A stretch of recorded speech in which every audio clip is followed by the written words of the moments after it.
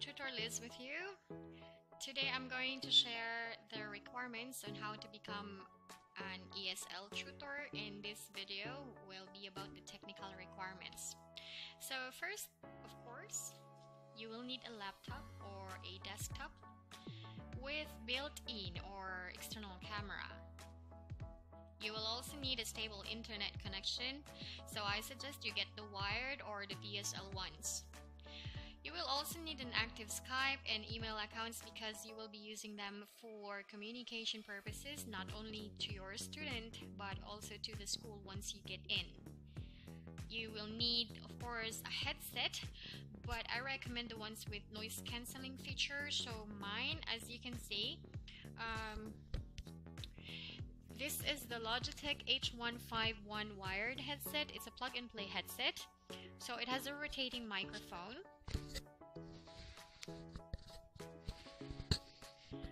It also this is the noise cancelling feature. This is the noise cancelling part of the headset. So as you can see, okay, you can press this button to mute for mute. And this is the volume adjustment. This is for the volume adjustment here, as you can see, this one.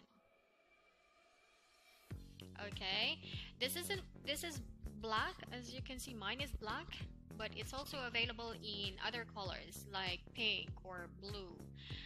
You can check the market, see what are the other available colors if you prefer a different color. This is suitable, or I mean compatible for PCs, laptops, tablets, smartphones, and it has an adjustable headband. Let me show you. This one.